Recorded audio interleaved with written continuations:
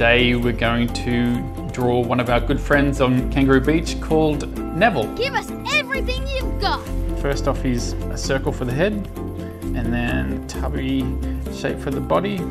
Doesn't have to be perfect every time. Big nose on his face. It's got a little dimple in the middle of it. Very simple circle for a hat.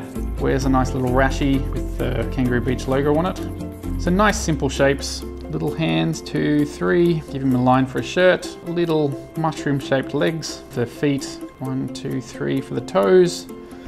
And there's little Neville.